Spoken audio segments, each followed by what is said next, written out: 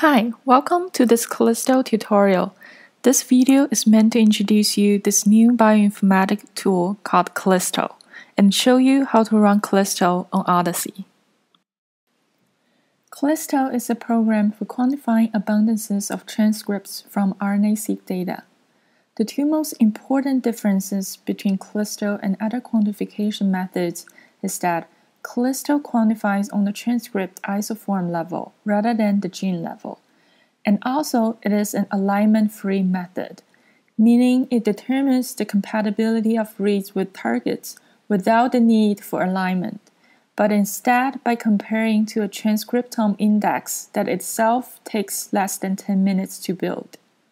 On benchmarks with standard RNA-seq data, Callisto can quantify 30 million human reads in less than 3 minutes on a Mac desktop computer.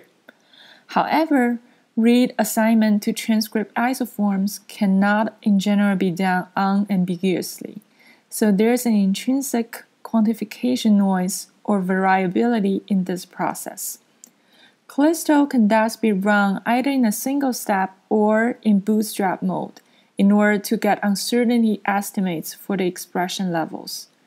Therefore, Callisto is not only fast, but also as accurate as existing quantification tools. Running with bootstraps is mandatory if you want to perform differential expression analysis of isoforms with Sleuth. One disadvantage about Callisto is that it is primarily meant for quantification of an existing set of FASTA sequences. That is, it does not perform transcript assembly and it cannot quantify the expression of novel transcripts that are not in the transcript index that you provide to it. Next, I will show you how to run Callisto on Odyssey. First, you need to write a shell script, which includes the standard information for running jobs on Odyssey, such as the queue you want to be in, the job name, estimated running time, required memory, and your email to be notified. Callisto is already installed on Odyssey, so you just need to load it using the module load command. You can always check if there's an updated version and how to load it through the link on the side of the slide.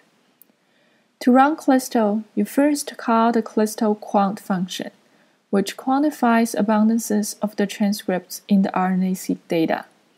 In the quant function, you can specify -i, the location of the transcriptome index, -o, the Callisto output folder for each dataset, -b, the number of bootstrap samples. The standard is 100. But you can try different bootstrap numbers depends on your dataset. -t specifies the number of threads to use for bootstrapping. And finally, the location of the two pair-end FASTQ files. Now you have the shell script ready to run. Second step, submit job to the background on Odyssey.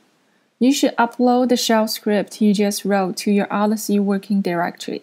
Submit job using the sbatch command, followed by the document name.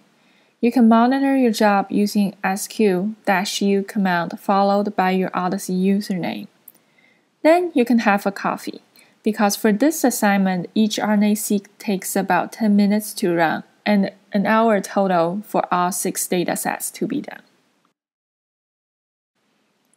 Once the job finished, you can find the results of a Callisto run written in the specified output folder. The contents of each folder are 3 files: abundance.h5, abundance.tsv, runinfo.json. The main output of the Callisto quantification are the abundance estimates in the abundance.tsv file. For each transcript, abundance is reported in estimated counts and in transcripts per million. The runinfo.json file contains a summary of the run, including the number of targets used for quantification, the number of bootstraps performed, the version of the program used, and how it was called. The abundance.h5 file contains the main quantification together with the bootstraps in HDF5 compressed format for large outputs of runs with many bootstraps. Now you are ready to perform differential expression analysis with Sleuth, which will be covered in the sleuth tutorial in more details. If you need further assistance with Callisto, here are some useful links that you can check out. I hope you enjoyed this tutorial and feel confident now to try running Callisto by yourself. Good luck!